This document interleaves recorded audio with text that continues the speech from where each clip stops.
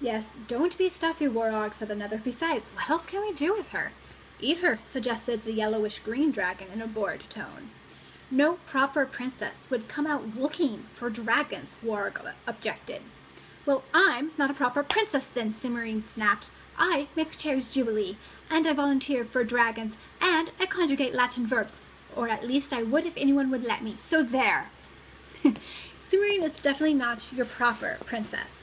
Unlike her 6 older sisters, she doesn't have the long golden hair that all proper princesses have. Hers is black, and she doesn't have their sweet disposition. She is strong-willed and very stubborn. And much to her parents' frustration, Cimmerian would much rather be learning fencing or cooking or how to conjugate Latin verbs alongside magic. She would much rather learn any of those than the proper princess lessons of dancing, embroidery, and all of the etiquette. When her parents decide that it's time for her to get married to a very proper prince, Cimmerian decides it's time to run away. She doesn't come to this decision rashly, however. She is an intelligent princess. First, she tries to talk to her parents, and when they don't relent, she tries to talk to the prince, and when he's too proper to relent, she calls on her fairy godmother. Her fairy godmother, though, is on the side of her parents. Fortunately for her, a talking frog overhears Cimmerian's plight. He directs her on where to go to get help for her issues. At the end of her destination, she reaches a cave. At first she can't see, and she's a little frightened as whoever is in there starts talking about eating her.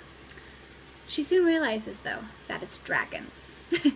Unlike Toothless the dragon from How to Train Your Dragon, these dragons do eat people, and they keep princesses captive. It's a minor social status symbol. Cimmerian decides to stay with them. She ends up with Kazul.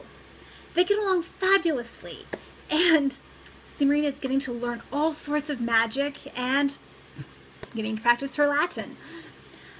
But she also has to trick a lot of knights and princes as they keep coming to rescue her. Even though she doesn't need rescuing, they don't get the hint. Cimmerian also has to deal with a few wizards, there's a witch, a mystery, and dragonish plots afoot. Along the way, she makes a friend, she lifts some curse, she has to do with the djinn, and she has all sorts of adventures as Cimmerian learns about dealing with dragons. This book is the first one of the Enchanted Forest Chronicles, and it's by Patricia C Wrede. These books are fractured fairy tales, so it's basically like Shrek, where you take bits and pieces of fairy tales, break them all apart, use whatever pieces you want, and in Patricia C Wrede's style, you kind of make fun of some of those famous fairy tale tropes or famous fairy tales even. It's a lot of fun, and enjoyable by anyone who likes fantasy, dragons, strong female princesses, heroines who are actually witty and intelligent, as well as stubborn.